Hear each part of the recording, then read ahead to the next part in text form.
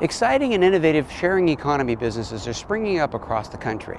You could rent out your home, rent your car to others, pick up and drop off passengers, or even cook a fine dining meal for 8 in your home. You get to add value to others and add to your monthly income too. But there are serious insurance gaps that can leave providers, passengers, and guests without coverage.